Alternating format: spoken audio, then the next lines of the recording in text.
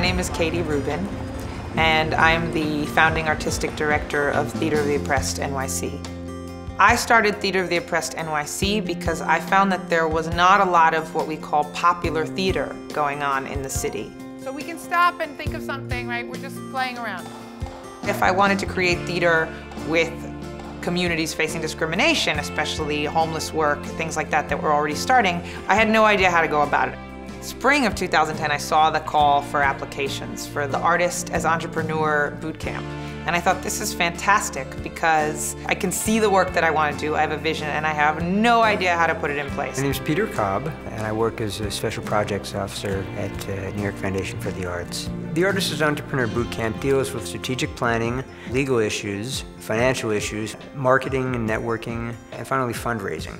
The main theme of boot camp was that my life goals and my art goals are inseparable. And then the boot camp helped me think about what are the steps I need to take practically to get from one to the other.